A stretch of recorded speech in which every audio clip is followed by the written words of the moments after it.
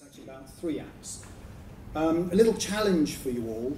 Those of you that have mobile technology of one kind or another, if there is the bandwidth here, or if you're on phone lines and stuff, you're very welcome right now to download from naturelocator.org any one of these 3, if you don't already have them, apps. What these apps are helping organisations, and indeed this is all citizen science, so helping yourselves to identify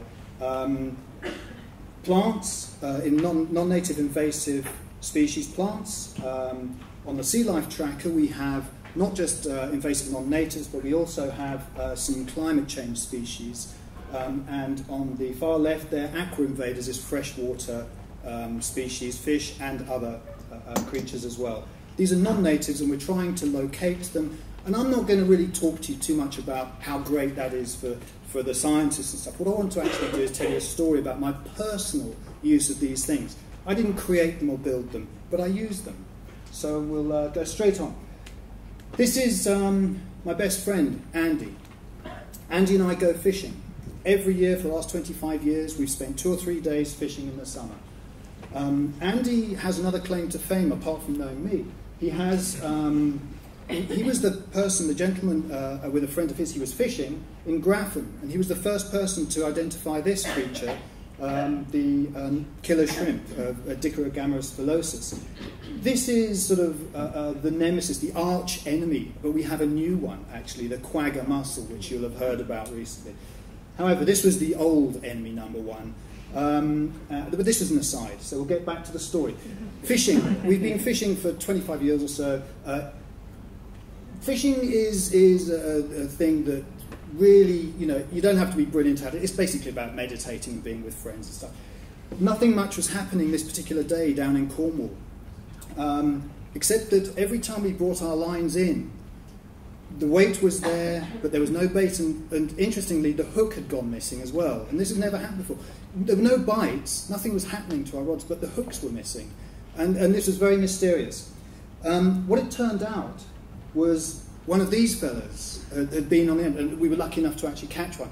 I'm a marine biologist by training, so being able to handle one of these, which I'd only ever sort of seen about in books and stuff, was fantastic. So we caught one of these. This is a spiny spider crab. I didn't actually totally know what it was at the time, but hey, luckily I had now which one is it? Sea Life Tracker on my mobile phone. I had it early because I work in the Environment Agency and we developed it and stuff, and nobody else knew about it. So I looked at it, and retrospectively, I'll tell the truth. Retrospectively, I entered my data onto the app to think. But first of all, spiny spider crab, was I sure it was? Well, it certainly wasn't one of these, because on the app you can see confusion species. It tells you things that you might have seen. It wasn't one of those, certainly wasn't one of these. And in fact, it gives you some pictures and stuff of the correct thing. So I sent it in. It's an easy process to do. And this is the bit that kind of fires me up. I ought to say that I hope I'm looking here at sort of low-hanging fruit. I think, because we're all a bit weird, a bit strange, I think it was mentioned in the very first presentation, that we are strange people, but we're also people who sort of share similar values, and we get outside and we do stuff. So this really this motivates me, because there's my dot, my blue dot. Is that one? So this is what gets going, and there it is, in even more detail. And it's exactly right, because I did retro enter it. If I'd done it from where I was standing, then it would have been on the shore, and that's wrong. So I actually placed it in the sea, as you can see there, about 20 metres out. That's my blue dot. It's all mine, but I'm sharing it with you and with the scientific community. Right, we're going to move very quickly on to the next story. Some of you will recognise this as Japanese knotweed. Hey, there's a theme going on here, fishing in Cornwall with my best friend Andy. This was last summer. Plant tracker, so this is the more established of our apps. Japanese knotweed, there it is. This is what it looks like. This is the screenshot. Then you can put in your photograph, location and other details about it. Tells you that it's sent, brilliant. It then gets verified. They thank you, and say it's entered. Strictly speaking, it's not. It will be verified by a team of people, as will the other ones, prior to being placed onto the website, and the feedback, the bit that tells you, so here we are before, this is where I was fishing. Look, after, there's my red dot. This is brilliant. I'm also sharing my red dot with you and the scientific community. This is the Japanese knotweed map so far of like-minded people. We need many more people because Japanese knotweed is the one that everybody does. Everyone sees it. On the apps, there's a whole stack of other things that we need to identify. We need to see where they are so that we can start managing them appropriately.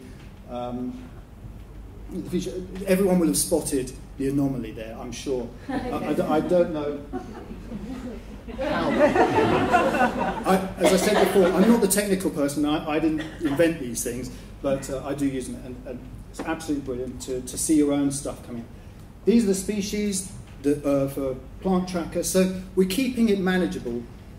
Obviously, if you're dealing with thousands and thousands of species, it would just be unmanageable. So we're keeping it manageable with the numbers.